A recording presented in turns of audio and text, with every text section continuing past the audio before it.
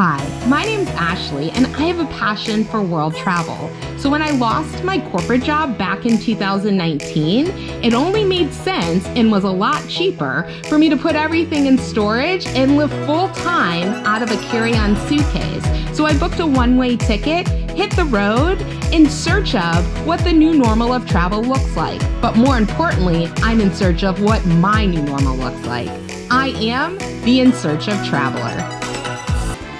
Welcome to Travel Tip Tuesday. Hey guys, happy Tuesday. I wanted to come and give you a quick travel tip.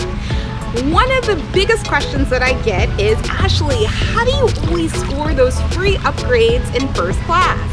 And it's easy. I just am loyal to the airlines. If you know me, you know I love Delta, but most airlines have similar programs where if you join the airline's loyalty program and you start to build status, if the airline has empty seats in first or business class, they give them to their medallion members, if you're with Delta or whatever the loyalty program is called in the airline that you're flying. So no matter what, when you're booking a flight, pick an airline and stick to that airline.